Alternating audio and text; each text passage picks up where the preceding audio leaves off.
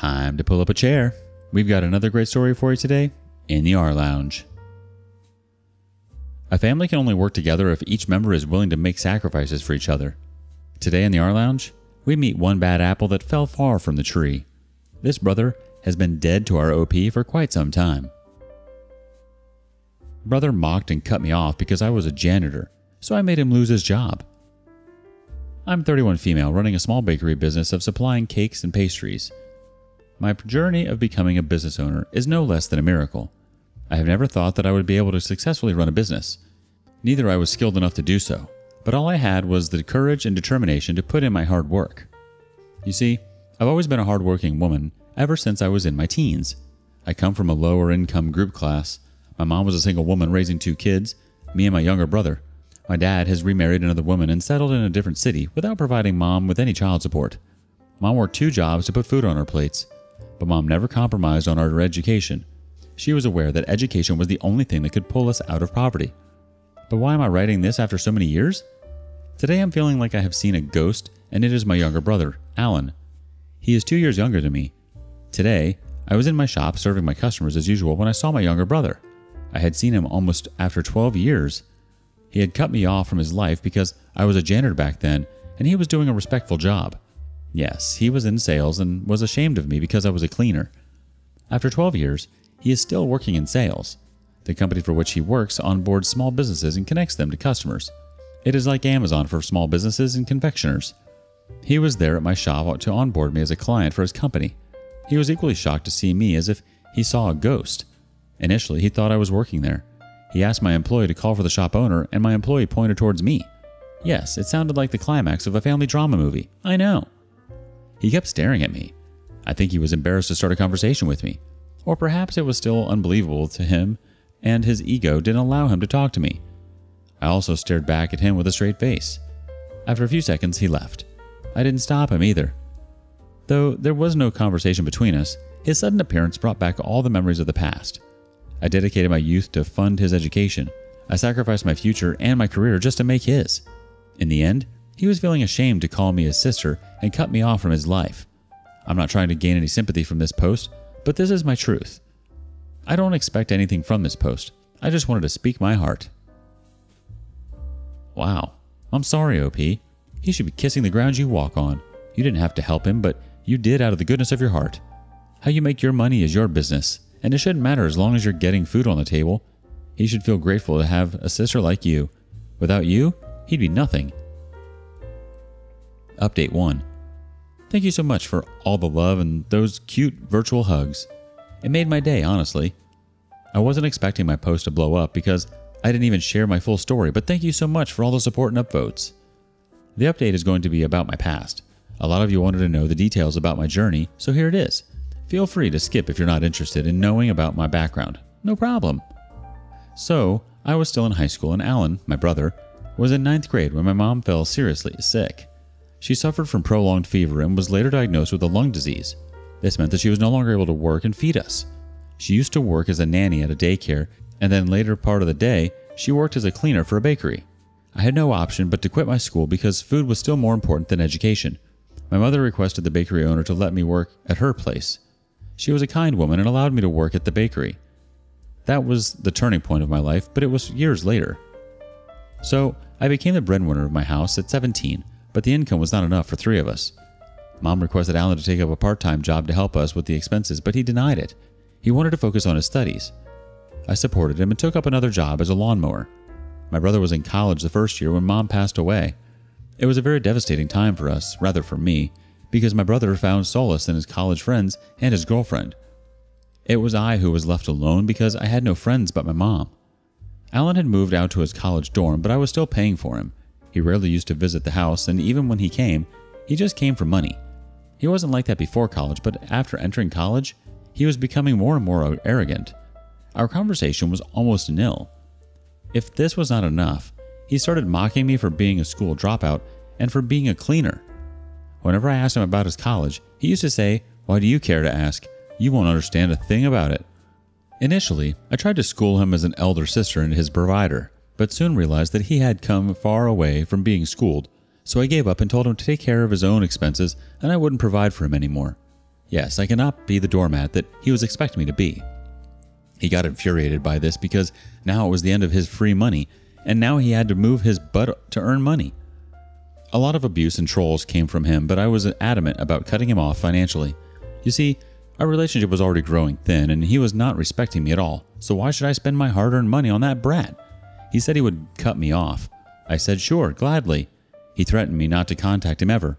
He was like, I'll be getting a decent job in the next 1 year. Don't come to me begging for money then. I was poor, but with self-respect.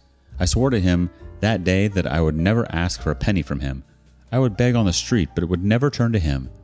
I don't know if it was my self-respect, my arrogance, or just my anger. Yes, he called me all those names like sweeper, cleaner, and bootlicker, but who cares? This was the same cleaner's job which was putting food on our table for so many years. After that day, he visited me twice, and both times, it was because he needed some urgent money. I didn't give in easily. It was after a lot of pleadings and begging that I used to lend him the money he needed. I told him that it was a loan and not free money, and he had to pay me back.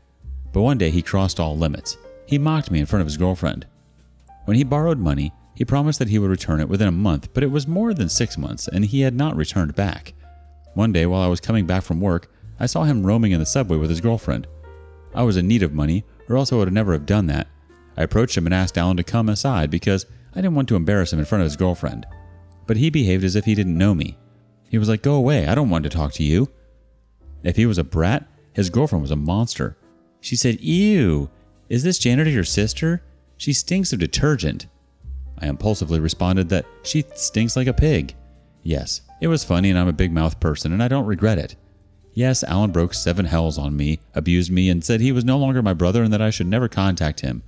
I could have punched him on his face and dragged him to the police, but, I wasn't expecting such a kind of abuse. It was like them versus me alone. I left the place with teary eyes and all judgment eyes because, you see, I was a cleaner and he and his girlfriend were in good clothes, so people are always quick to judge who might be the wrong in that case. Anyway, I don't care if it was good for me, but I cried a lot that day after the humiliation and missed my mother. It was due to my mother's blessings that I was offered a baker's job at that bakery. It happened so that the baker met with a sudden accident and was put on bed rest for 4 months. The baker was a good friend of my mom, and I, being the curious girl, used to ask her for the cake recipe and sometimes used to help her at peak hours. Not only that, my mom also used to try out baking those cakes at home after taking the leftover material from the bakery. So I have known baking since I was 10. The owner knew this, so when the baker was hospitalized, the owner asked me to prepare some of the famous cakes of the bakery to test my skills, and I was good. Not as good as that woman, but yeah, I was good. I was put on a trial for a week to see the customer review, and there was no negative feedback from the customer if not positive. The customer didn't notice any change in quality and taste, so I got the job of the baker. The pay was 2 times that of a cleaner, so I left my lawnmower job, but I got a lot of extra time. So I started baking the cakes and pastries at my house and supplying them to the neighbors. It was not easy or quick. It took 5 years to kick off. I don't think it would have been successful without my husband. The old man whom I replaced at the bakery had a son who was delivering orders for the bakery. We fell in love, and when he got to know that I was running a side gig of supplying cakes in the neighborhood, he was like, let's do it full time. We saved a lot, got married, and then started our own venture. I was baking at home and he was delivering. It was only last year that we were able to rent out a small bakery corner of our own. It might sound like a fairy tale, but trust me, it wasn't. There were times when we had to sleep empty stomachs because we didn't get any orders in a week. It took its own sweet time to click, but I'm really grateful for everything we have now. I was a cleaner with no parents but a narcissistic brother who despised me and abandoned me. Now, I have something of my own. Have a husband and a 3-year-old daughter. What else could I have asked for? I wasn't even good with writing on the internet stuff until very recently. When we opened our shop, other local shop owners suggested that we create our online page and all. Yes, we paid someone to do that, but I had to learn the skill of regular posting because we can't afford to hire someone to do that regularly for us. I click pictures of the cake and write descriptions about flavors and ingredients on various social pages. Sometimes my husband used to help me, and sometimes I used to seek help from my kind customers, but now I have learned the skill. Our page gets visitors and so does our bakery. I'll drop the location below. If you guys pass through this way, please visit. Happy to serve. Wow, you should be extremely proud of yourself, OP. You built the life that you're living from the ground up. Where on earth did your brother's entitlement come from? You'd think seeing your mother and sister struggle would humble someone. Update 2. A lot of people commented that I wrote my last update for the marketing of my bakery. I don't mind those comments, but I got a lot of love and support from the update. So thank you all of you. Also, a lot of you asked me if my brother showed up again. It was not until a week back, but yes, I saw him again last week, and that's why I'm updating this thread. Alan was given the task of onboarding my store on his platform, so even if he hated my guts, he had to meet me again. But this time, he did the research and found out that my husband was co-owning the place. He entered my bakery and asked for my husband for my employee. My employee was busy serving customers, so he redirected Alan to me. I was standing at the cash counter, but Alan didn't come to me. Instead, he waited for my employee to get free and help him out. My employee told Alan that my husband was not available in the store, and if there was anything he needs to talk to me. Alan went out. I'm guilty to admit that yes, I was noticing him closely enough, though I was surrounded by customers at the cash counter. He was talking to someone over the call. He then angrily came inside, stood in front of the counter, and yelled, "Hey, you there! My company wants to onboard your store. Your customer would increase at 3 times and your profit by multiple times. Fill up your details on this sheet." His tone was so arrogant that I felt like knocking his head out of his skull. My customers and my employee were shocked at his behavior and they looked at me for the reaction. I just responded calmly, "Sorry, I don't need your company to help me in my business. And yes, next time ask your company to send someone who is polite and not a brat like you. Thank you, you may leave." I got a lot of smirks and air fives from my customers for putting him in his place. As expected, he stormed out, murmuring something under his breath. When my husband came in the afternoon to drop off some grocery items to the shop, the employee told him about my encounter with the stranger. My husband was shocked that how could a sales guy be so arrogant? I took him aside and told him that he was no sales guy. I mean, yes, he was a sales guy, but also my brother. My husband lost his crap and wanted to hunt him down and kick his butt. He told me that next time he comes, don't talk to him and give him my number, and I'll shove his arrogance in his butt. It amazed me how much you can hate a person. Alan hated me so much that he barely could speak to me properly. His arrogance was not allowing him to at least have a courtesy. Anyways, good for him. My husband is still very angry with him and says that he would complain about him at the company office and that he misbehaved with me at my store.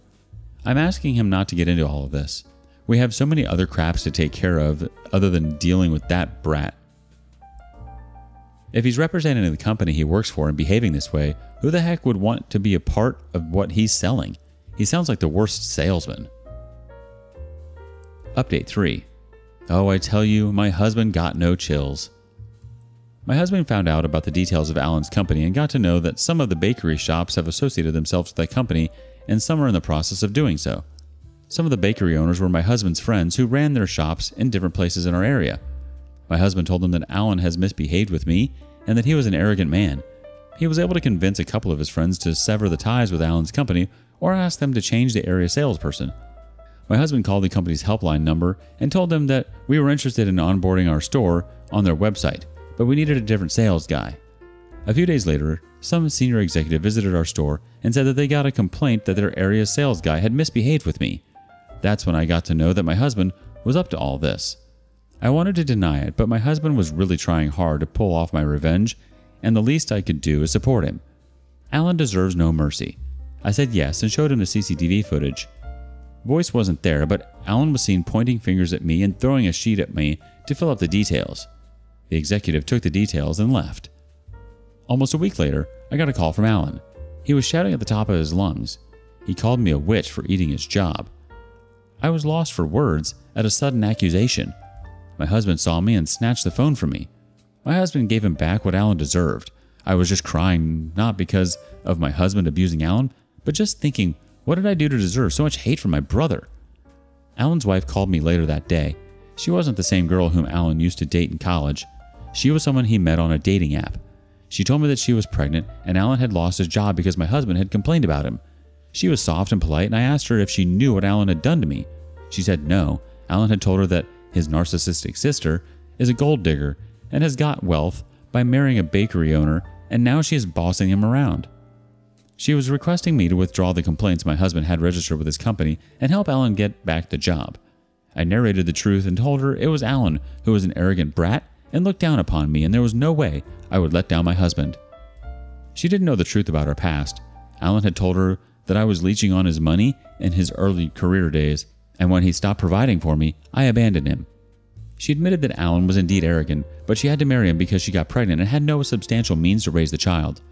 She also told me that Alan had been fired from his 2 previous jobs for his arrogance. No wonder. She still requested me to save Alan's job, but I made it clear that I was not going to go against my husband and that Alan would lose the job even if I withdrew our complaint because he's a brat.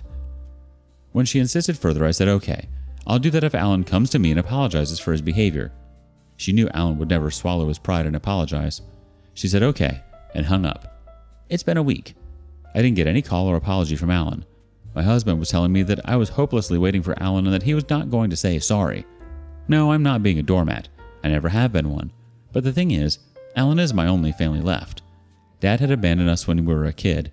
I don't even have a memory of him. I don't know if he is even alive or dead. My mom is dead. Alan is the only one left in my family. I sometimes do lament if we could get along as we did as kids, but I think that's never going to happen. He is never going to let go of his arrogance, and I can't let him exploit me. If I consider him to be the only one in the family, he should also think it in that way. Also, when I have done so much for him, I dropped off from school. I worked 2 jobs, and I put my future at stake to secure his. Even after that, I helped him financially whenever he asked for help. The least he could do was say sorry, but he didn't. Yes, I'm moving on with my life. I had forgotten him until when he showed up at my store. Now I'm praying that I never have to cross paths with him because it brings back harrowing memories of the past and also a hope of reconciliation, which he shatters brutally.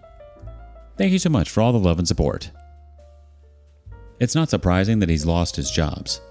This guy has never learned his lesson, and now he has a wife and a soon-to-be child. He really needs to get a grip. And he doesn't seem to like family. He doesn't deserve to even be called family. He'll never apologize. But it's unfortunate, because he needs to learn that it's not just about him anymore. He has a family to think about. C'est la vie. What do you think of Alan's behavior? What would you do if that was your brother? Would you have sacrificed it all to help your siblings? Tell us your stories in the comments below. Thank you for following along today. Before you go, be sure to like and subscribe and hit that notification bell. If you have something you want to share regarding today's content, we want to hear it. See you next time.